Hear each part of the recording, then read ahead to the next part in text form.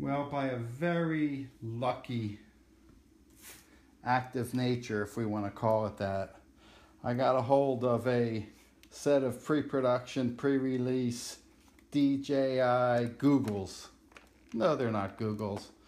But how many of you spell Googles, goggles, and goggles, Googles these days?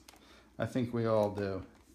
But anyway, this is the new most sought after object in the universe, the DJI Goggles.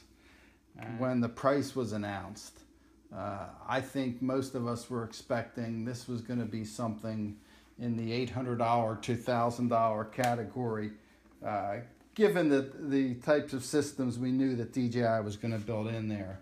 And here they came out with this for I think $449 or $479, and it's available for pre-order. There's actually a blog review we have on our site, Droneflyers.com, where we're starting to fiddle with this, and as we do more and more, we will put more and more on that blog. We'll put videos on that. So if you want to know about this machine, you want to go to Droneflyers.com. Meanwhile, since we have the video camera active, we will show you a few things so you don't make some of the same stupid mistakes we make. Okay, some parts are pretty easy. So like this little doodad here, adjust the headband. It's heavy duty stainless steel headband in there. So this thing is it's not a rubber band. It's not going to fall off your head.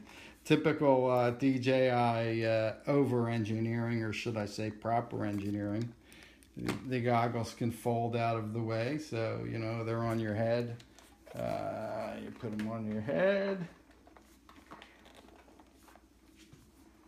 and of course they can flip up out of the way. Flip down. The Mavic Pro was the first machine to come out to be designed for these goggles. Now they also will work, as it shows in our blog article, with other models. So, showed you basically some of the systems and where they're located. On this side you have a speaker, and you also have HDMI. I think that's HDMI in only, and you have headphones, and you have an SD card. The SD card records, I think, only what the goggles are seeing, so it's not for your true video or photo. I'm sure there'll be various uses and other things people think of to do with this, and I'm sure DJI will update the firmware also. But those are your basic controls. It's fairly lightweight, very comfortable, lots of padding, and that heavy duty adjustment makes sure it fits any head.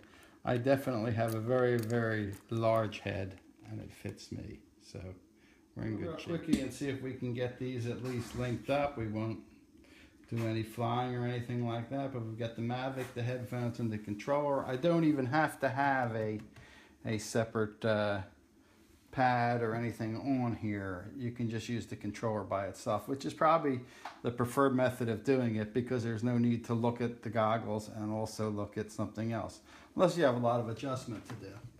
So we'll start, turn the goggles on. Okay. Standard sound we're used to hearing. Turn on the Mavic Pro. I have linked these already, so if we get lucky, hopefully everything will just sort of link itself back together again. If I set that up close, you can see you've got really a nice view, clear. There's a number of different menus, telemetry and things like that you select. It's over on both sides. There's some stuff on the other side there that we can't see. And according to DJI, there is no screenshot app, so this is why I'm using the phone to take these pictures. It's the right way to do it for now. Sooner or later, I'll get something nicer hooked up. But anyway, you can see it's simple enough to link those babies up, and now you're just about ready to fly. Good luck.